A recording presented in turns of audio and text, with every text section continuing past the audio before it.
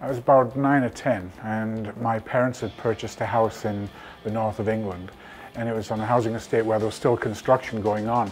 And I remember we lived at the bottom of the hill and looking up to the hill, and one day I looked up and there was this man there that was distinctly different.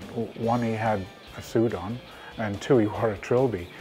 Didn't look like the other workers. So I went up and boldly at my age said, "What do you do?" And he said, "I'm an architect." And I said, "Well, what is that?" And he had a set of drawings of the houses and he rolled them out, and he described to me, "I do this on paper so that it gets built like you see here." I was just captivated. You know, that was a defining moment for me, and from that point forward I read a lot. I pored over that construction site. I looked into construction. My Lego activities changed and all of those things, and just I was caught.